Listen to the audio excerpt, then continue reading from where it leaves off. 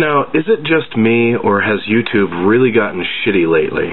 Now, I'm not talking about the quality of the videos or anything like that. I'm talking about page load speed, like waiting for a person's profile to pop up. It sits there grinding away, not loading for a half an hour. I've been trying to log in here for about, I don't know, 15 minutes now, and I keep entering my name, my password. It's the same name, the same password, but it's not letting me log in. Like, the page keeps timing out.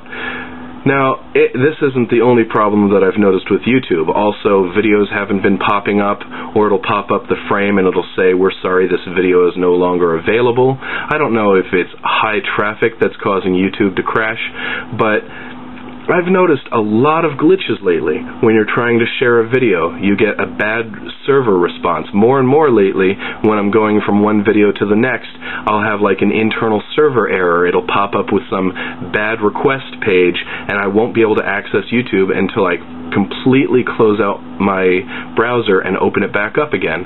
Now, is this just me, or are other people noticing this too? It seems when Google took over YouTube, that's when the problems started, and they're getting worse, progressively worse, exponentially worse. Now, if you've noticed the same kind of problems, please leave a comment on my page. I'd like to maybe collect a couple of other people's testimonies and send this all off to YouTube and see what they have to say about this.